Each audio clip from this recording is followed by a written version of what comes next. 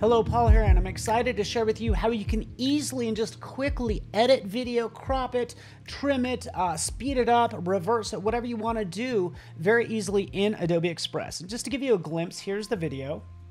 And you can see it's just a screen recording, kind of zooming in, sort of art within art. It's a little slow. It's the wrong size.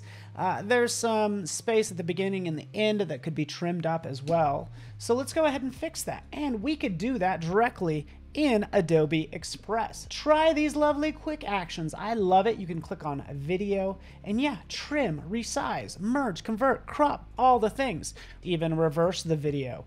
But what I want to do is I want to crop this video. So that's what I'll select. Now, in some regions, not only in the browser, but also as part of your Creative Cloud desktop app, you can see right up here, quick actions available right on your desktop. These quick edits that you can do, I absolutely love it. But we're going to go ahead and use the browser, crop the video, just drop it right there. This is going to allow me to crop it for the size that I want. I actually want to do a square format, but notice how you can freeform crop it any way you want. So this works out great. I can kind of resize this a little bit because I just want to show the lovely green color and nothing else. And not only that, we could trim it because it actually takes a little bit for it to start. So I'll trim the beginning like so, and we'll even jump to the end needs to be trimmed up a little bit as well. So there we are. And then all you need to do, just click download. It's that easy.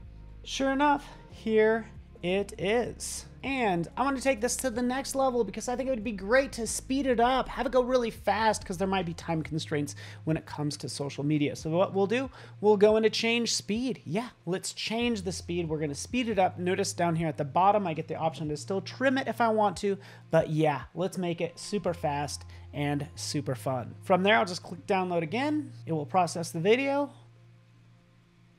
And here it is, downloaded. We can go ahead and watch the final results. You can see I trimmed the beginning. It has the square format for Instagram, and I sped up the pace so it moves much quicker.